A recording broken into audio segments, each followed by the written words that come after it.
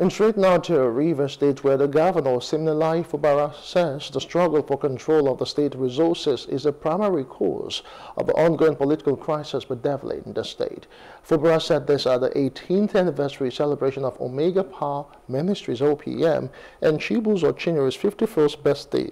Fubara and his predecessor, Nyesom Wike, the Minister of the Federal Capital Territory, have been at loggerheads over the control of the political structure of the state. The reason for all this crisis, and that reason is the control of the resources of Rivers State.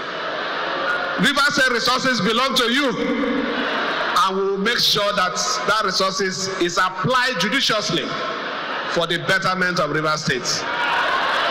What you owe us is just one thing: continue to pray for us.